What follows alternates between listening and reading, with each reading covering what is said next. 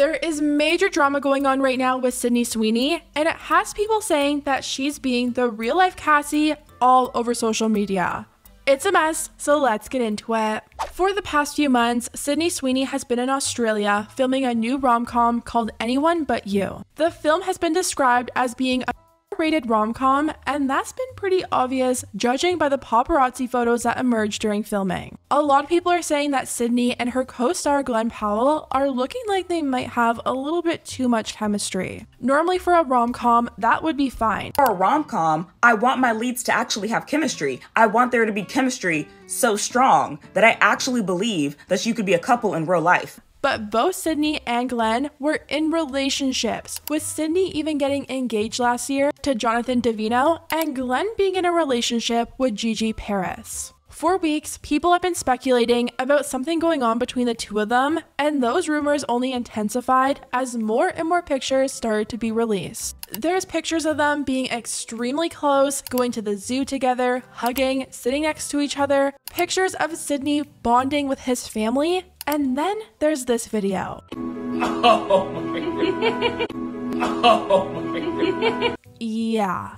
People have been keeping a close eye on Glen's girlfriend Gigi's Instagram story, and apparently she's been subtly dropping hints about something going on. The tweet says, Gigi is throwing all the possible signs and clues out there without explicitly saying anything. And one of those signs was Gigi posting the song Thinking About Love by Wild Rivers and Silver Springs by Fleetwood Mac. They also showed a quote that Gigi posted which says, "Gut feelings are guardian angels." Of course, this could just be one big PR move to promote this movie, but that's not the popular opinion right now, especially after the interview Sydney and Glen gave this week at CinemaCon. A video was posted to TikTok of Sydney and Glen talking about their experience filming together. The whole experience was absolutely incredible. We got to literally take over Australia. It's like this movie is the tourism board of Australia just gave us carte blanche on anything we wanted in the whole place. So we could do anything. It was so much fun. There was one day where we were literally took over the Sydney Opera House, and that was pretty epic. And Barack Obama watched us film the scene. Yes, he did. That was pretty memorable. And Glen landed a helicopter and jumped out of it. It was really cool. There we go. And that was just improv. The helicopter wasn't even planned. And right away, people were picking up that this was a little bit more chemistry than most on-screen love interests have. There's so many comments saying things like, just Cassie being Cassie. I feel like I'm interrupting something. This is giving Cassie in real life. The way she's looking at him, I'm sick. They just got closer and closer and closer. Everybody knows that he...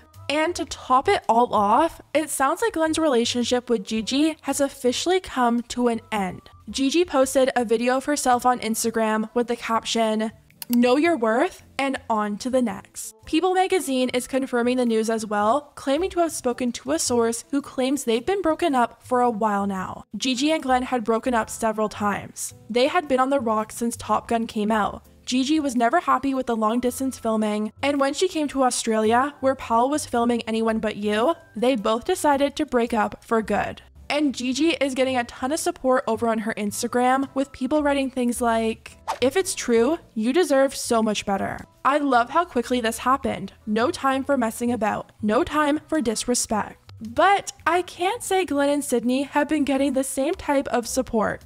A few of the top comments over on Glen's Instagram read, "Respect your partner. Truly disappointing."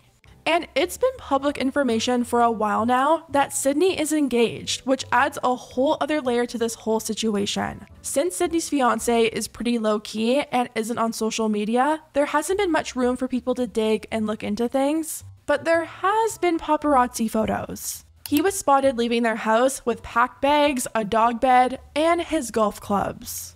Sydney Sweeney's fiance Jonathan Davino was spotted leaving Sydney's LA home with packed bags. Yesterday he was spotted by TMZ walking Sydney's dog.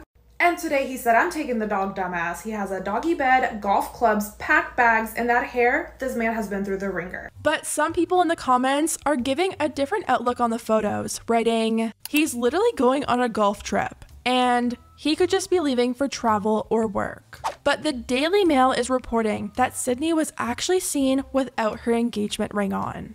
So we have our first spotting of Sydney Sweeney since CinemaCon. She was spotted out in LA.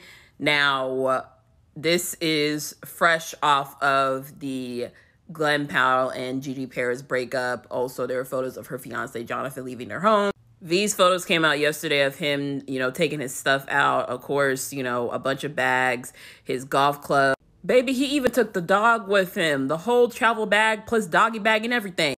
Now, of course, this looks like an obvious pap walk. I don't know what the temps are in LA right now, but I don't really see why you'd be wearing a whole sweatsuit in like the early afternoon. But baby, the paparazzi caught a good old close-up of her hand because there ain't no ring. The way that me and my pop culture group chat have bets on what's going to play out after the whole mess of CinemaCon and the breakup.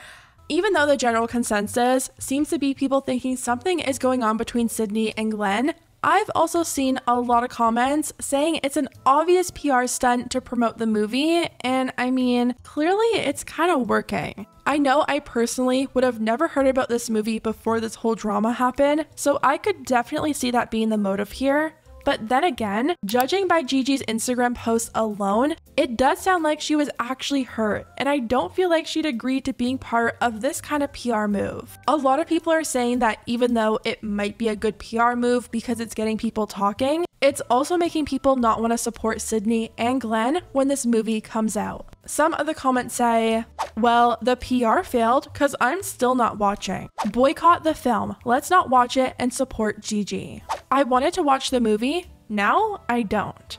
Let's say that all the Glen Powell, Sydney Sweeney stuff is just PR for their new movie, because there is a good chance that it is. Now, do I care? Personally, no, I do not.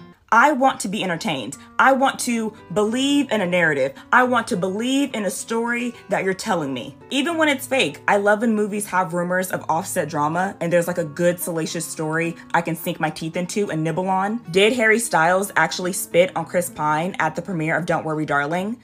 No, he did not. But did I choose to believe it for like a day and a half just because I thought it was funny?